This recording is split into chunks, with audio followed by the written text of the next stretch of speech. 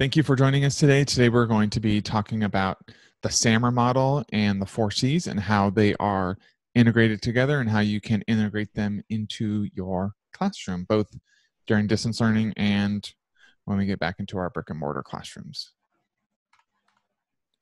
So just to kind of go over the agenda for today, we're going to talk about what is the SAMR model, and then we're going to talk about focus on learning. We're going to give you some examples. We're also going to cover the 4Cs and what they are, give you some examples of what that would look like in the classroom, and then at the end, we're going to share some resources with you all. So the SAMR model is basically just a ladder that as you move up, you're moving up through the 4 stages. And it provides a way to look at how technology tools impact teaching and learning. So this model focuses on the learning that's taken place and not the actual tech tools. And so there's different parts of the SAMR model. There's the enhancement, which starts at the beginning rungs of the ladder. And then as you climb the ladder, you get into the transformation phase of how you're using these technology tools in your classroom. And so we'll get into the nitty-gritty of all of these steps. And then the SAMR model was developed by Dr. Rubin, and I'm just going to call him Dr. Rubin because I don't want to mess up his last name. But it was developed by him, and it's a model that, like Satara said, it's a model that demonstrates progressive tech integration into lessons based on the teaching and learning, not based on the tech tool. So it's not trying to figure out how we can make this tech tool fit into our lessons. It's based on the lessons and how the tech can enhance those lessons. It's more about how the tool or app is being used itself, not the tool itself. So it's about how this tech tool can help enhance and support our lessons. And so when we talk about just the SAMR model design, it's basically like 4 goals. So the first goal is to just help educators integrate technology into instruction as learning tools. So you're not using the technology tool just for fun. You're using it to enhance the learning. Another reason for the SAMR model is to help understand the levels of rigor that are involved into integrating the tech. So as you keep integrating the technology at different levels, the rigor should increase. Also, building capacity and understanding to successfully implement the tech into instruction. And then being able to reflect on the use of your technology to make sure that you're enhancing the student thinking and student choice and the students asking questions, where you're getting into that transformation type of learning.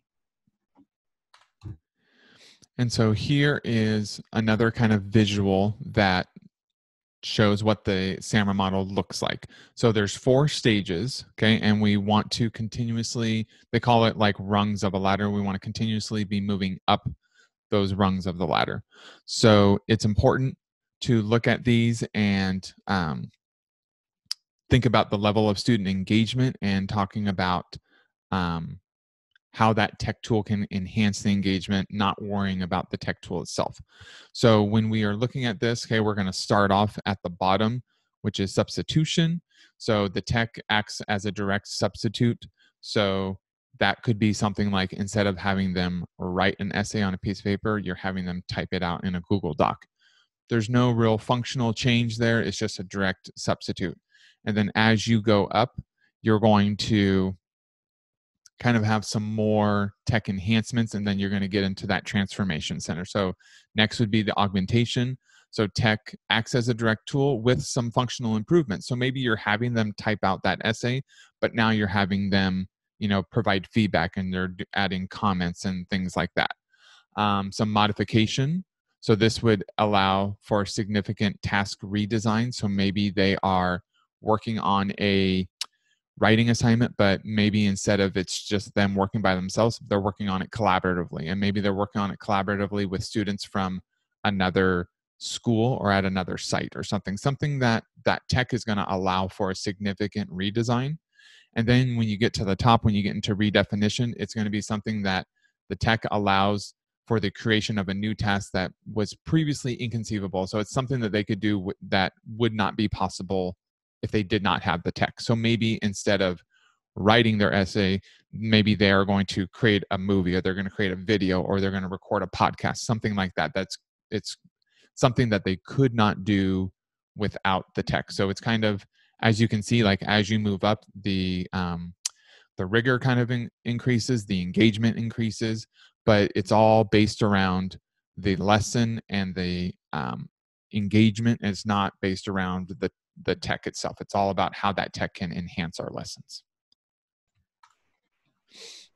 And so if we just start at the lowest essential rung of the ladder and we look at substitution, this is where technology is acting as a direct substitute. So you're doing the same task as before. It's essentially just the same old, same old.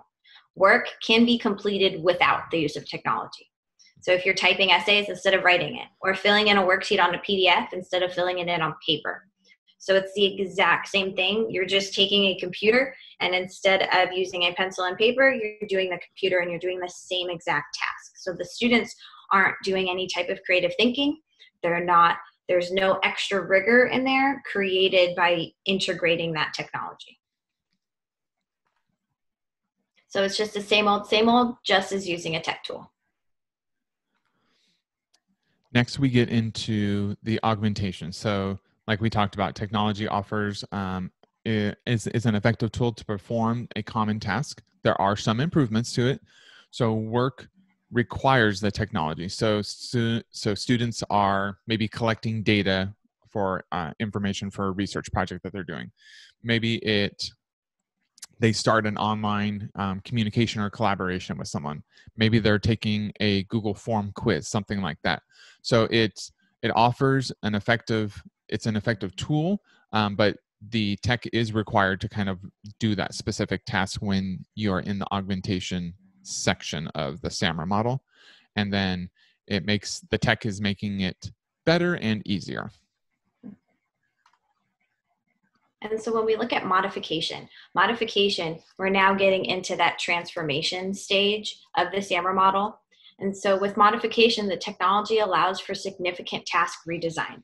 That means that it's enhancing the learning that's already taking place. So you have your students starting to get into being creative and critical thinking. This could be an audio recording of an essay played to a musical soundtrack.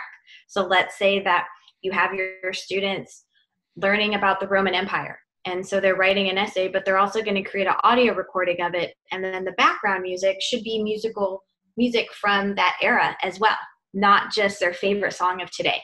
So every single facet of what they're creating, they're having to think and put a lot more creativity to within what they're actually making. And so if you don't have technology, that means that you don't have a lesson. That's kind of what you're getting at with modification. And it's not that you're relying on the technology, it's that you're embedding the technology and integrating it in a way that enhances your lesson to provide so many different learning modalities for your students.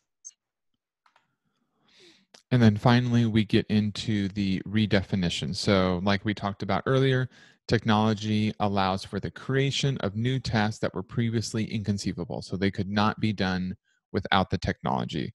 The work requires students to create new thoughts, new ideas, new understandings, and then these projects are created and shared. So students have a regular voice learning culture. They record videos, they record podcasts, they create games.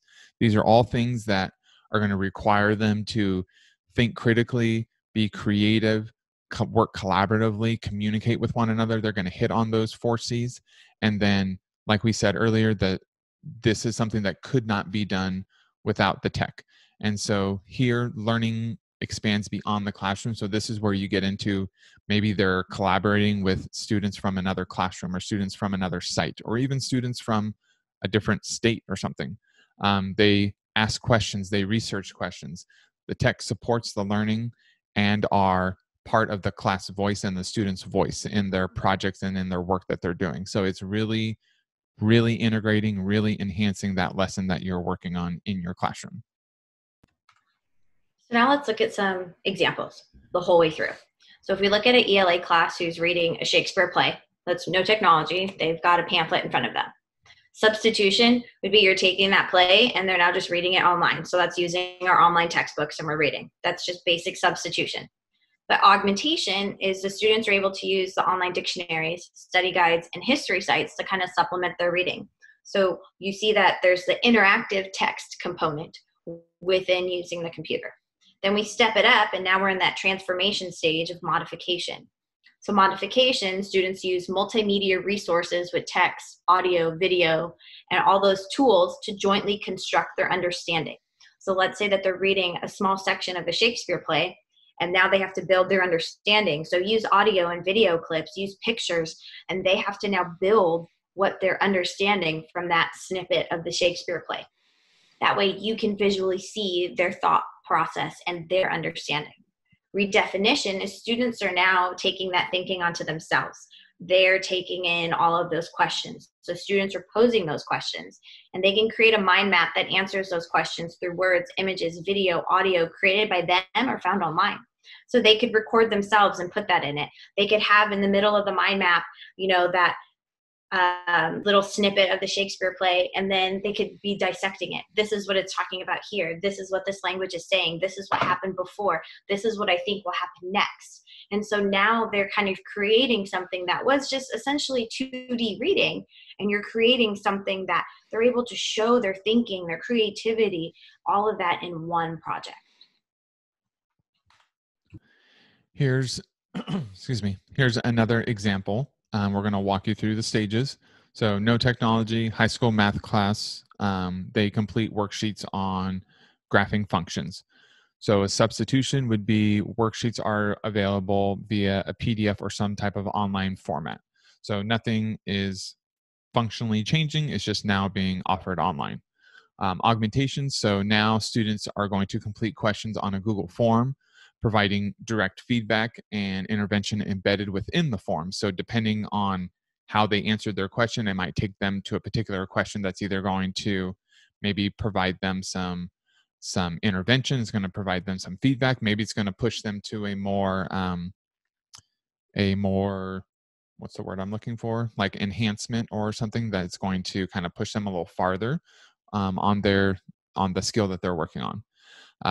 Next, we can move into modification. So students work in groups to investigate and analyze different characteristics and steps on how to graph functions, and then they upload a video.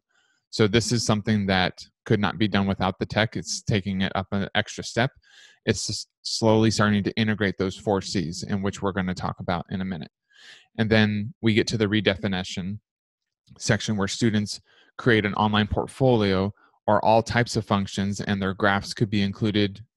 They could include real-world applications that are modeled by the functions, and videos or audios of themselves are uploaded explaining each type of function. So it's really getting into showing what they know. They're able to show their understanding. They're able to show it to you. Instead of just writing down some numbers on a piece of paper, they're able to show it to you, whether it be audio, video, if they want to create some type of visual, something like that. So the tech is really there to enhance the learning, enhance the lesson, and it's integrated.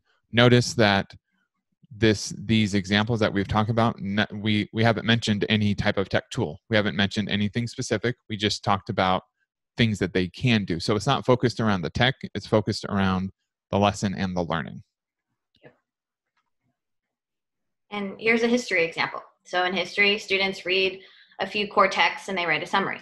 Substitution would just be the book is in the digital format for reading and the students type out a story. So they're just typing it out. They're explaining, they're typing out their summary for what happened, or they're explaining what happened in a certain period of time. Augmentation would be students are creating these digital maps and timelines, which are linked to other online resources and videos, and students include kind of a written explanation within what they're creating. So they're kind of pulling research from other places. Modification, now we're taking it a step up and we're getting into that transformation type thinking. So modification, you can have students working in groups. They could be collaborating, or you could have them by themselves, but each of the students work on a project from a different perspective.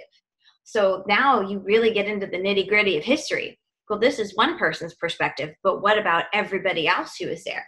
How are their perspectives kind of going on? It could be a video. They could create an audio diary. They could do a blog. And all the students are going to connect their perspectives to the major topic as a class. That way you could sit here and you could divide out those perspectives, and you're getting a much bigger, richer picture of what is going on for these students. And then redefinition, Students are going to gather information from all the different perspectives themselves. And then they can create a digital storytelling piece. They could include images, audio, video, have a musical score from that time era. They can make each piece kind of relate to their understanding of the historical topic. So where modification was that kind of jigsaw method, but that technology jigsaw method, redefinition is where you're giving it all back to the student. So that could even be something that after the modification of where the students are jigsawing, now they're going to create their own piece where they're including all the perspectives and their overall understanding of that time period. And then here is some more examples and just kind of walking you through substitution, augmentation, modification, redefinition. And so the first one would be what it looks like with no tech, and then the slow tech integration. So these are, like I said, just some examples.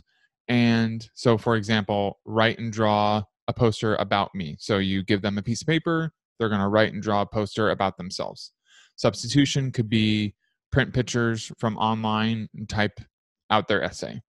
Augmentation could be they can make a digital poster and an essay. Modification could be they could record audio, video explaining what they have on their Google Drawing poster. And then the redefinition could be that they make a book with pictures and sentences explaining about each fact about themselves in something maybe like a Google slide. And so these are just some more examples, or a written test. Google form, just a substitution could be a Google form assessment. If you wanted to augment that, they could have the Google form assessment with intervention and feedback built into it. So depending on how they're answering that question, it's going to take them to a particular question, providing them some intervention or some feedback. And it's already pre-built into the quiz. Modification, students create an answer to the questions in a Google form and they upload their responses. So whether that be audio, pictures, etc. And then redefinitions, students create a movie or a book or an audio project explaining the essential standards that that test was covering, and they put that into some type of online portfolio. So these are just some examples of projects and tasks and assignments that you could be doing and what it would look like in each stage of the SAMR model. And then here's more examples. So if those weren't enough, we included even more. So using a globe to find a location, or doing a presentation to a class, writing a story, reading a story.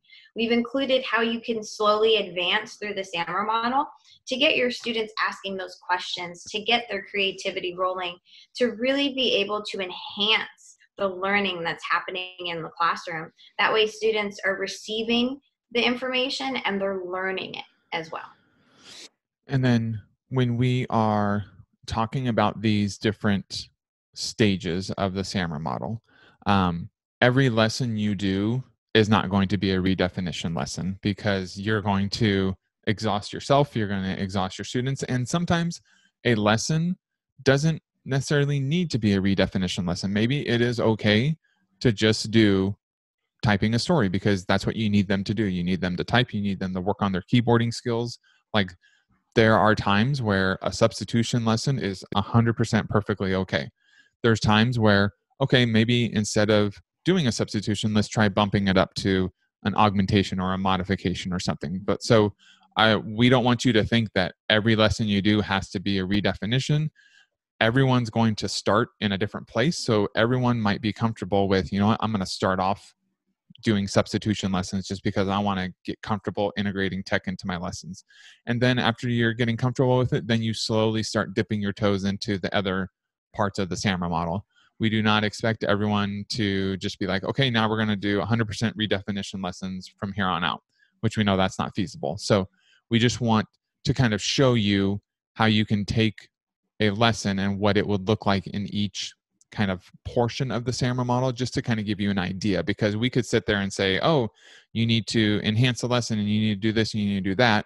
But it's also nice to look at it as, okay, writing a story, that's something that we all know how to teach. We all know how to do that. We've taught lessons on writing stories.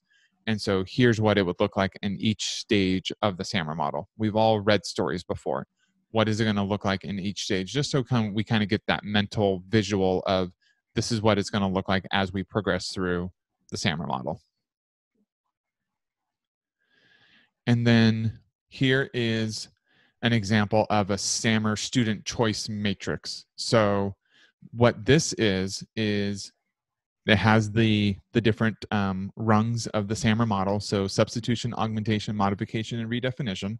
And then it has a particular tool that could be used in that particular section of the SAMR model. And then it's going to show you what that would look like. So if you clicked on it, it's going to take you to like a student example. So you could see at the augmentation portion of the SAMR model and you clicked on the Google Drawings logo, it's going to show you what an example, what that might look like.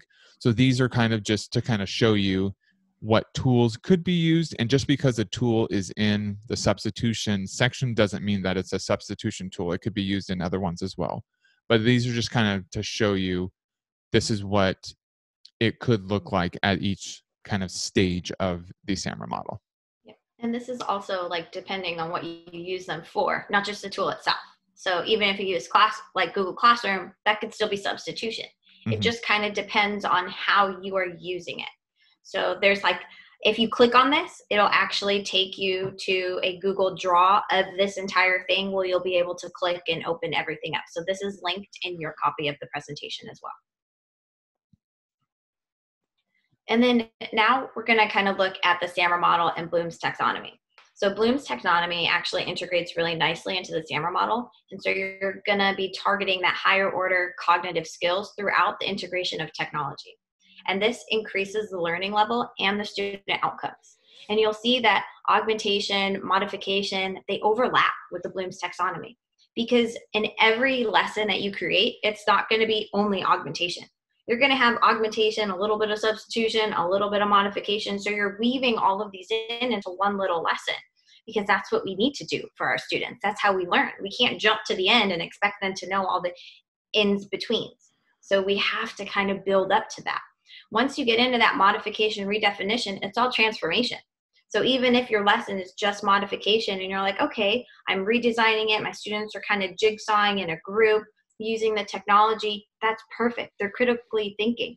They're being creative. That's all you need to do. And then when you kind of look at the Bloom's taxonomy with it, like, am I targeting these higher order cognitive skills? Are they analyzing? Are they evaluating? Are they applying? Did they understand it? So if they didn't analyze, they couldn't apply, they couldn't evaluate, then you need to take a step back and say, okay, did they understand it?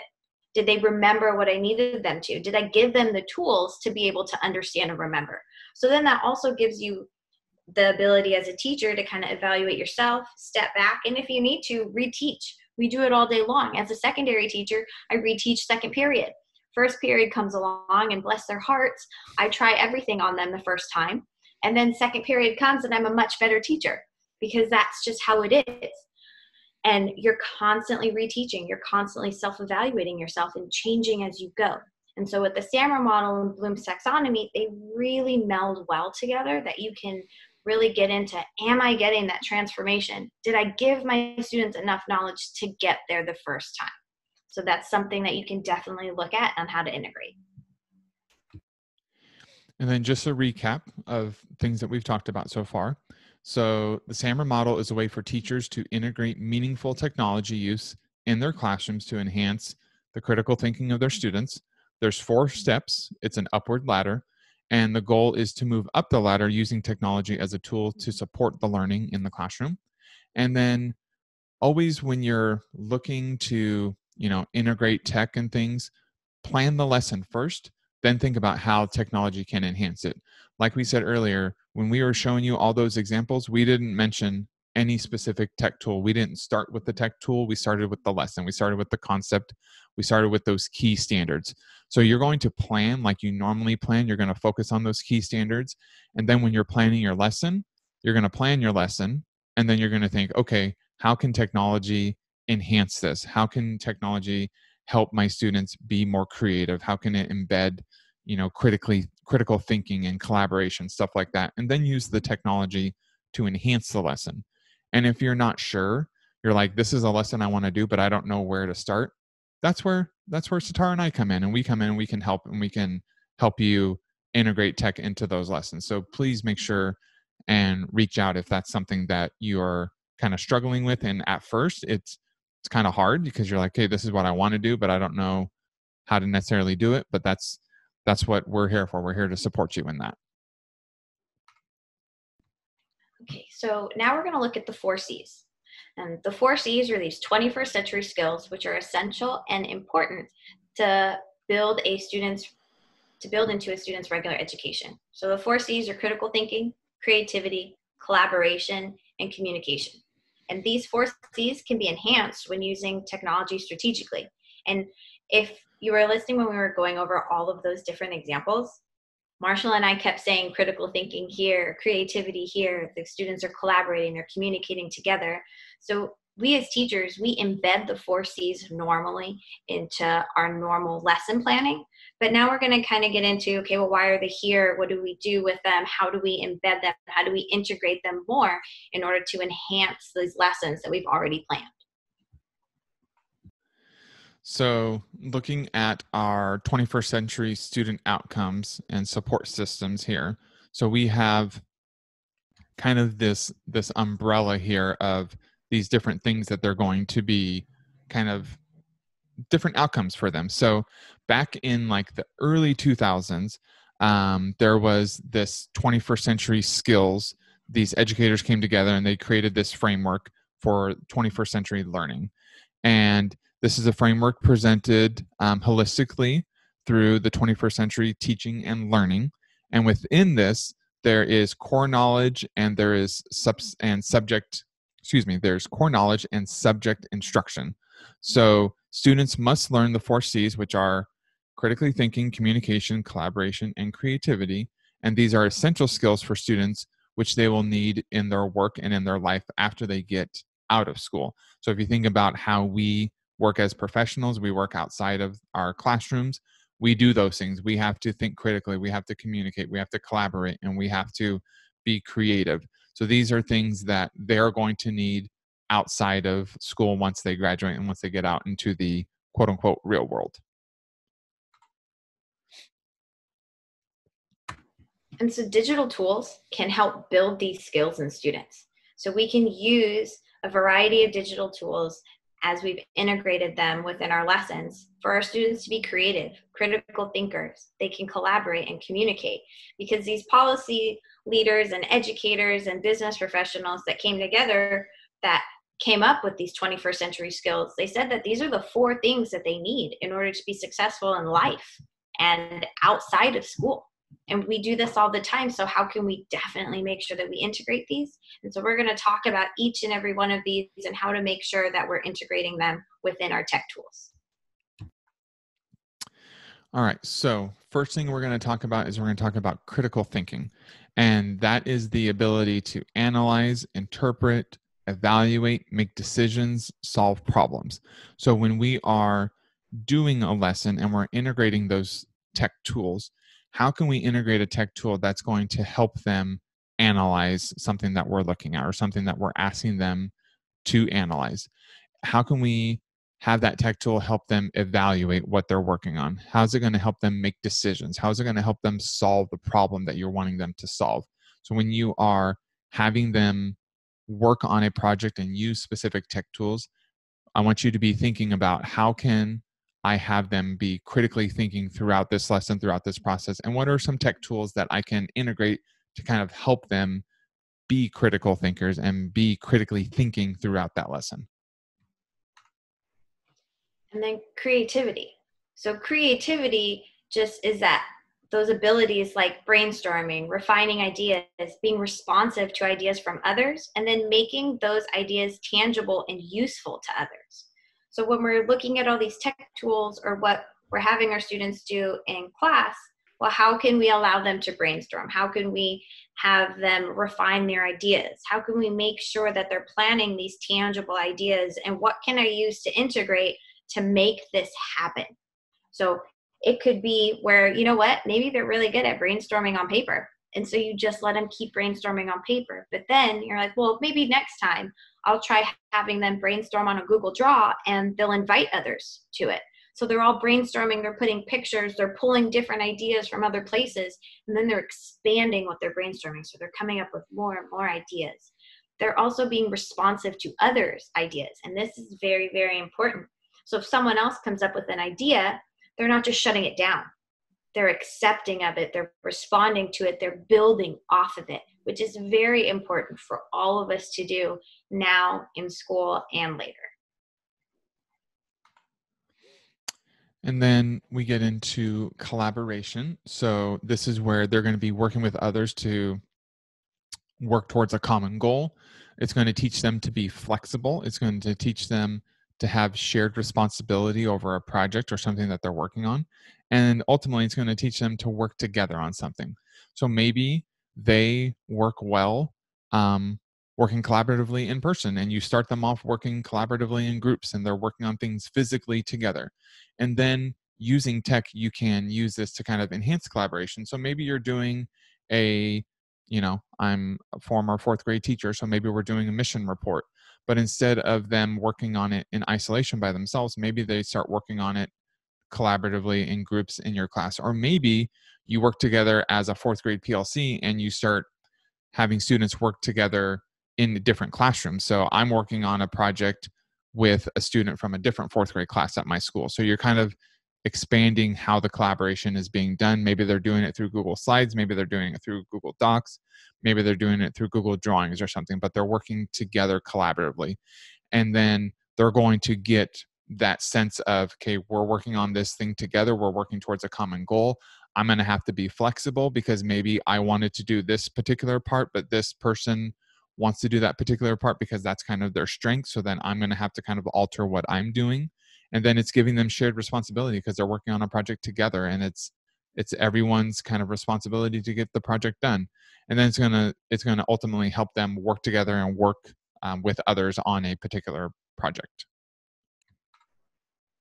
And then communication. So this is students' ability to share information while expressing their thoughts and opinions clearly to others. This also requires strong listening skills, evaluation skills in order to aid in the collaboration. Students need verbal, written, and multimedia message skills. So this is where we're teaching them how to communicate with each other, how to use their words instead of their actions, how that even if you're writing something, you still need to follow the same guidelines of when you're speaking out loud. So this gets into communication at all different levels, which also builds into the collaboration that Marshall just talked about. Because especially at that secondary level, these kids, they don't want to collaborate. They don't want to communicate clearly. They don't want to communicate anything. And so making sure that when they're communicating, that they're communicating what they're supposed to be doing by teaching these skills, because their students don't know these skills. They don't know how to have those proper listening skills. They don't know how to express their ideas clearly or why it's important. They're not born with these innate skills. It's something that we as adults, we've learned throughout the years of how to communicate and how to express our thoughts. And so now we need to teach this to our students. That way, when they're in groups or when they're just talking to us, we're able to understand what they want and what they need and their ideas. And then once they're able to communicate those ideas, then they can make it something tangible. Then they can write about it. They can be creative with it. Then they can critically think and take it farther and farther. So all of these 4 skills just kind of build right on top of each other. And you'll notice too that it's going to be really hard to just focus on one C. Like, okay, I want them to communicate, but then you'll notice that inevitably it's going to pull in collaboration. It's going to pull in critical thinking. It's going to be pulling in creativity. So when you're working on something, it's going to be hard to just say, okay, I just want them to focus on communication. Like all the other C's are going to be filing in as well. So you'll notice that you'll be, designing your lesson, designing your tech integration, designing your 4C integration, and it's going to be really hard to just focus on one of the C's. They're all going to be being integrated when you're creating your lessons and stuff. And so here are some kind of ideas and some examples of what these might look like. So critical thinking. So history. Students compare fossil fuels consumption in the past and in the present. They organize findings throughout a graphic organizer. They compare and contrast data etc. So this could be something that they're doing, and they're having to critically think about the data that they are organizing and that they are comparing and contrasting. When they're being creative, they're brainstorming ways to address recycling and make service announcement videos to play at assemblies. So they are creating something. They are being creative. They're using that creative part of their brain, and they are making something to address a particular topic that you are having them address in their lesson. Collaboration. So this could be, science can work with other classes to investigate local and environmental issues, and each team has separate roles. So they each have a specific role in the task. So they're going to have to work together to get that collective task completed.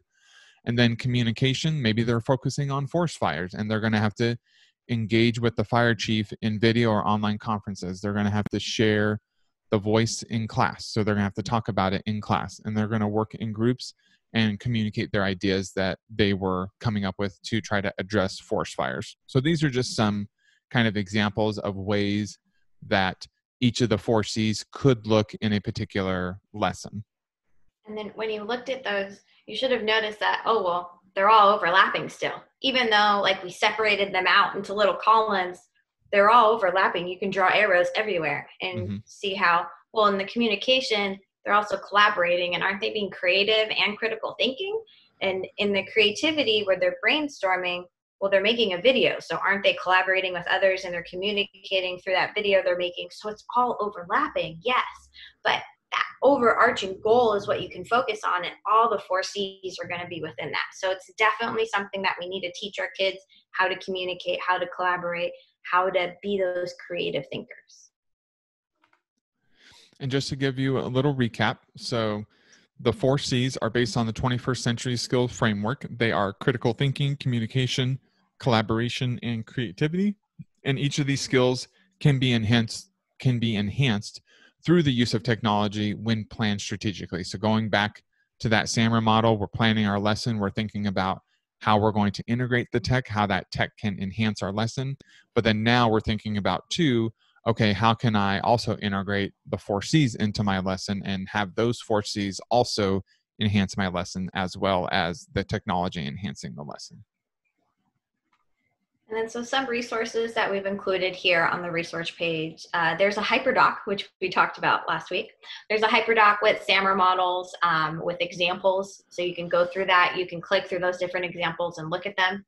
We also have the SAMR Student Choice Matrix. So it just gives you an overview of different apps. But remember, using the app doesn't mean that you're going to have the redefinition or modification. It completely depends on how you're using that app. And then we've also included the Educator's Guide to 4Cs. It's a PDF created by the NEA.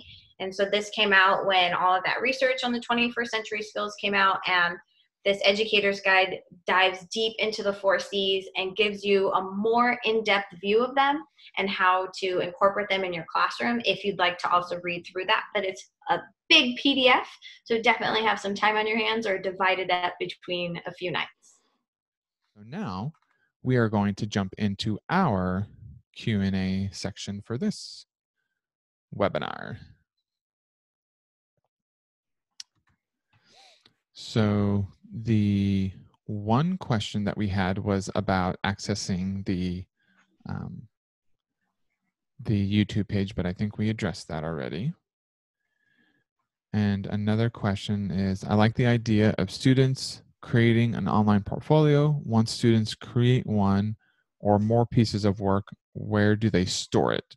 So it kind of depends on how you want to do this, but it can be stored. They could just save it in their Google Drive, and then they can be posting it to whatever type of platform you're having them post their work to. So then that way they always have it. It's stored on their drive, but they're just kind of sharing it to a specific platform.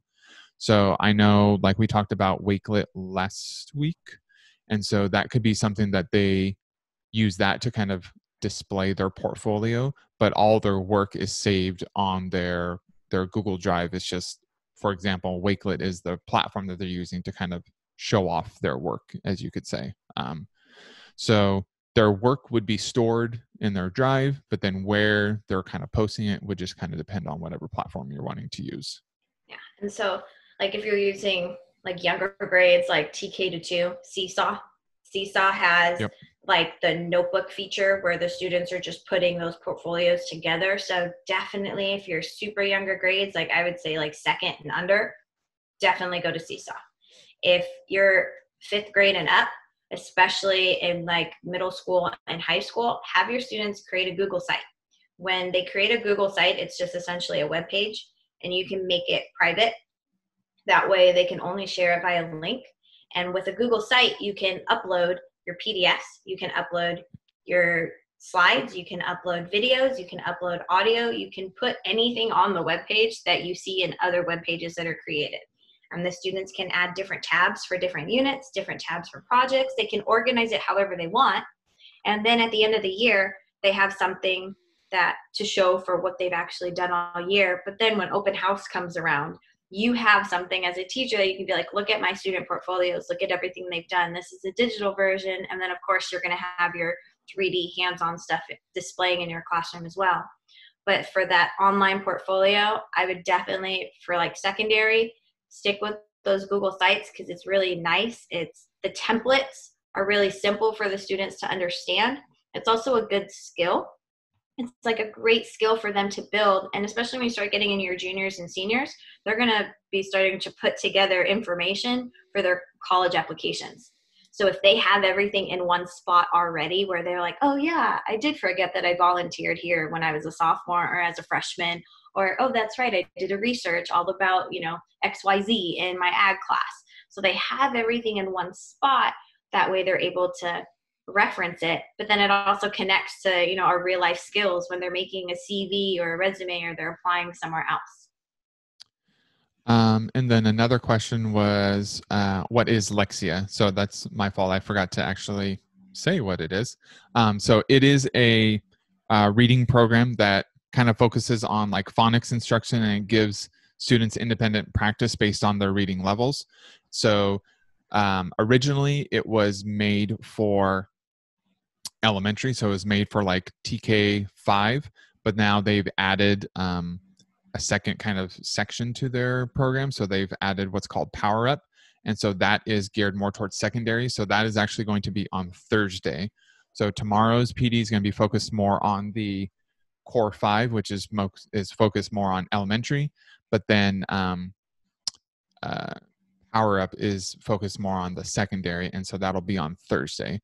But there are some, as we all know, there are some secondary students that probably do need that core 5 instruction. So just because it's geared towards TK5 doesn't mean that it can't help and assist older students as well. So that's what Lexi is. It's a computerized reading program that's going to help them with their phonics and reading development. Yeah, which is very much needed. Yeah. All right. As always, if you have any questions that you think of after this, please do not hesitate to reach out to one of us. We are here to help. We're here to support you all. And we just want to thank you for joining us. Thank you for taking time out of your day to learn and grow with us. And hopefully we will see you tomorrow. And have a good rest of your day, and we will talk to you soon. Bye.